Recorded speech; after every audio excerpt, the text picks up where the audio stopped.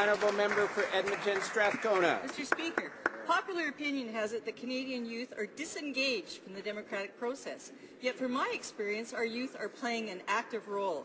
Take, for example, Nessa Deans, an 11-year-old constituent who is enthusiastically participating in the political process at all levels. For her efforts, Nessa was named the youth winner of the 2014 Samara Everyday Political Citizen Award. Claire Edwards, while in high school, successfully advocated for a student trustee position at the Edmonton Public School Board and now chairs the City of Edmonton Youth Council. She's been recognized with the Top 30 Under 30 Award.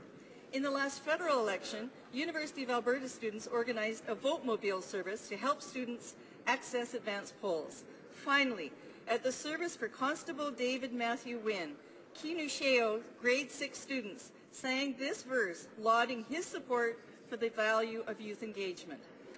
We can make a difference in our world today. Together we can make our world a better place. When we share together, so much can be done if all the children of the world would care in unison. Hear, hear,